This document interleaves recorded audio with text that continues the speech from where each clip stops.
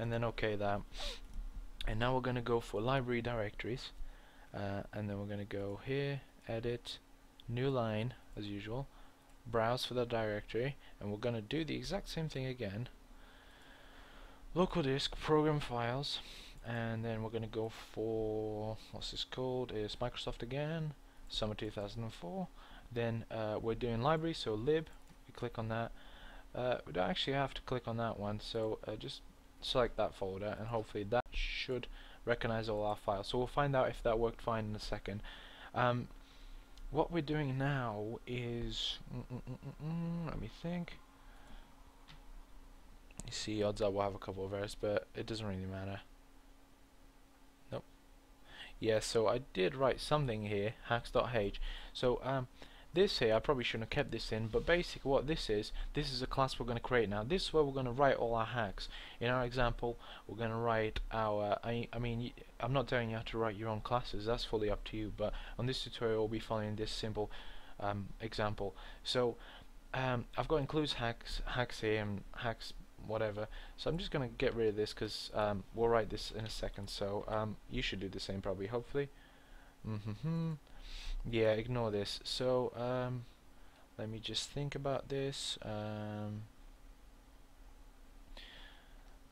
So these will be necessary, so don't delete them. I'll explain them. I mean, we're not going to write them, but I'll explain them as we do it. So what we're now going to do is we're going to create two classes. Well, a class, sorry, but that's a header file and a C++ file. So go here, add new item, and we're going to call this a C++ file, and we'll just calling it hacks. Okay, and OK that. It's a new file called hacks. We can minimize these, it doesn't really matter anymore. And then we'll create here, add new item, and make sure it's a header file, and we'll call it hacks again. The exact same font, the exact same everything, hacks. So now we move on to our, let me just get my file here so we can start writing it. I've added it. Yeah, so hacks.h is what we're going to start working on. So let's just do something. So pragma once. Now you'll see this used a lot in Windows, and from my understanding, basically the way this works is saying only run this header file once, so that way I won't try to redeclare anything. So if it hasn't been defined, don't define it, otherwise don't define it 2 times. So I hope that makes sense. So include windows.h, that's our first one. So I apologize if my typing is a bit bad today, guys, because my hands are really freaked up. I've been typing too much and they've really screwed up.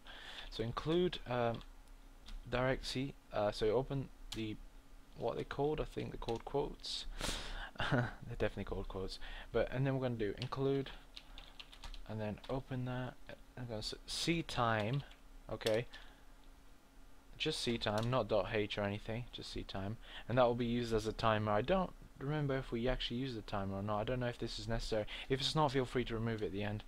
I try to go over these notes quite a bit, but sometimes I do miss things out. An IO stream, and now we use this for the basic input and output stuff, so you'll see, I'll let you know when we do use it. And now what we do is say define direct 3D, all in capitals, hook textures, and then define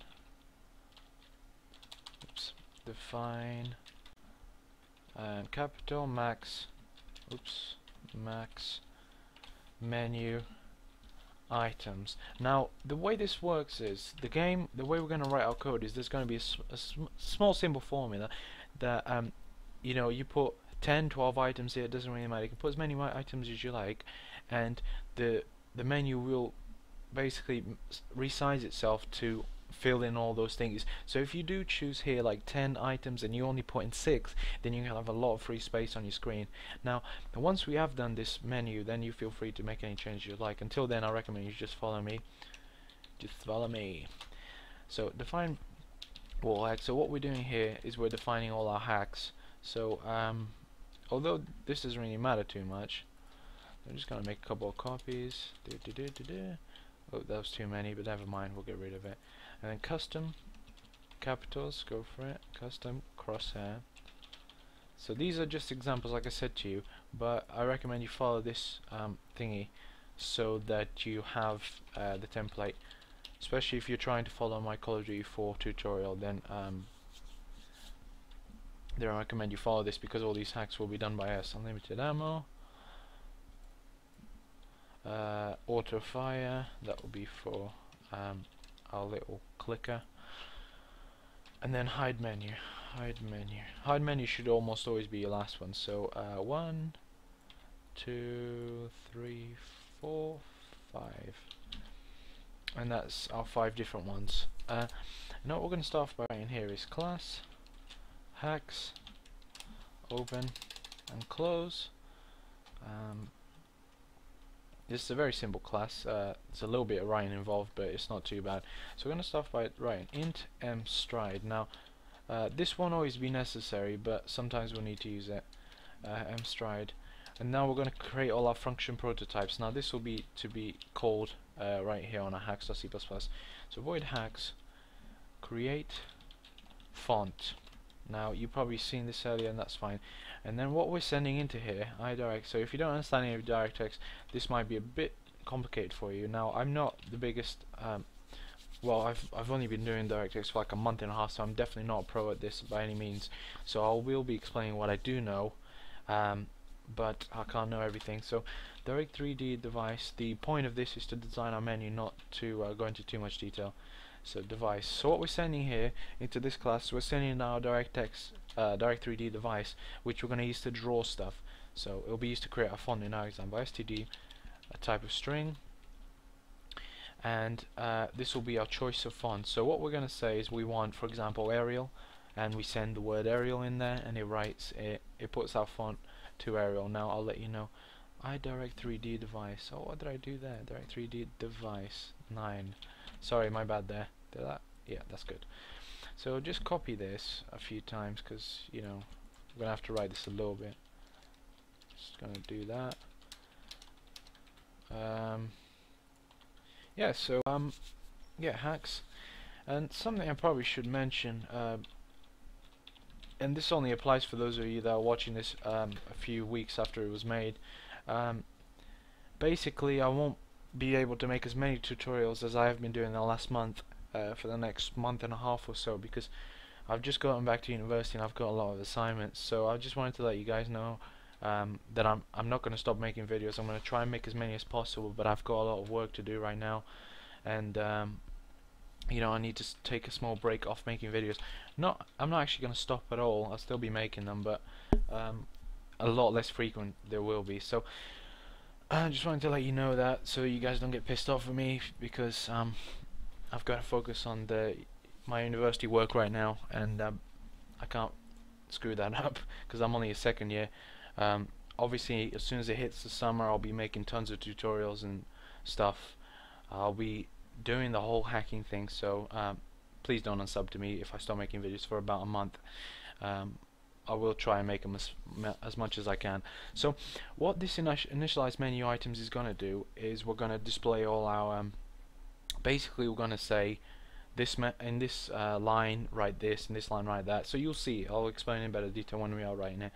So draw text, this is our function that we're going to use to draw text on our screen. So you can use this to write anywhere. You can use this to write a message to yourself or to the player saying hack turned on, hack turned off, something cool like that, or your name hacks, like Philippe's hacks, or Philippe hack this game, or something cool like that. I mean, fully up to you guys. So these functions can be used for pretty much anything, and that's the whole point of these. So lpcstr, so a pointer string here is what we're doing. lpstr text to draw. Yeah, and then we'll go int x. Now we're saying where on the screen. We're giving the 2D coordinates to display that, int x and y, and then direct 3D color, and color is in the American spelling. Now I'm going to follow that there, although I usually write with a U there, which is the English spelling, but you know, fully up to you guys. As I'm guessing most of you guys are just from all over the world and you don't really care about the spelling. Actually, why don't I put this full screen? I'm used to having only like half a screen, so I want to put that full screen. So I'm just going to zoom this in a little bit so I can have a better read and stuff. So I'm just going to do that. Make sure my notes are good. Yeah, so what we're sending here is we're saying what color do we want that text to be, and where in the screen do we want it to display, and this will be the text that we want to display. So it could be, this is my text, for example. So next one is going to be draw menu, and what this does, this updates on, actually we don't need to have an underscore there, we'll just go draw text. So the next one is draw menu, and what we're going to do is we're going to send, just like this one, we're going to send the device, the Direct3D device. Copy that, and then we're going to call it Direct3D device, and that's it. And this is going to draw a menu, as the name is obvious. And then we're going to say draw. Wow, that was bad. Field rectangle. And what this is going to do, this one is the one that draws a full rectangle. So you know, are filled in basically, so with the solid color inside, not a border, not like you see in box CSPs. We'll do that one in a second. So int x, int y, so we need to say where on screen do we want it to display, what is the width of that rectangle, and what is the height of that rectangle. And then we're going to say direct 3D color, because we need to say what color do we want the rectangle to be, color. And once again, we're going to send in the device we want it to draw the color with. And that's good. So let's copy this. Actually, let's copy this whole thing. Don't paste it yet. So then we're going to call it draw border box. And now this box will be what can be used to draw ESPs in games. So you see those boxes around the players. We can use this to draw that, but that will be for another tutorial, of course. And now paste what you copied. So just get rid of that. So x, y, w. So we need the width, the height, the thickness of that line. So in height. And then int thickness, so how thick do we want the borders of that rectangle to be, thickness, make sure I spell that right, and then the color of that border, and then finally we need the device, the Direct3D device, so we know what to draw with. And then we're finally going to do keyboard input. And all this does is it recognizes, you know, you press down on your keyboard, press up, press right, left. I mean, those will be things for you to add on your own, but the up and down will take care of that. When we press send, we turn things on and off, and so on. So all that is a very simple keyboard detection function. And now we're going to do a couple of colors here, which we're going to use later on for our cams. But for now, don't worry about it. These are just the basic things we need for pretty much any hook. So LP, forgot the D there. LP direct 3D texture, and be ready to copy this texture text red. Is that recognized? LP direct 3D texture. Oh, forgot the 9 there, idiot. Yeah, so that is it. Is that okay? Yeah, so copy this a ton of times, and we're gonna have different colors. I don't know what's going on with the pressing enter on this.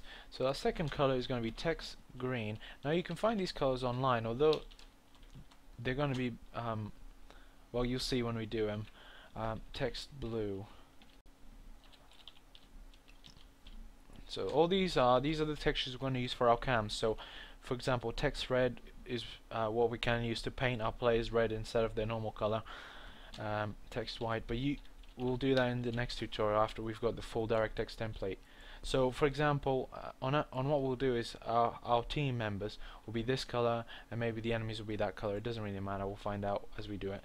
And then we're going to do Direct3D viewport port 9, and then we're going to go that viewport port.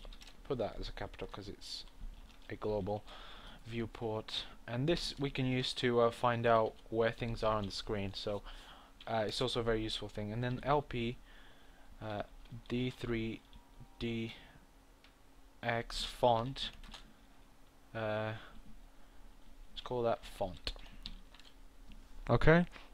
So this is the font we're going to use so as you can see here, create font. This is what we're going to use to store our font in. You can probably put a better name to that, but it doesn't really matter.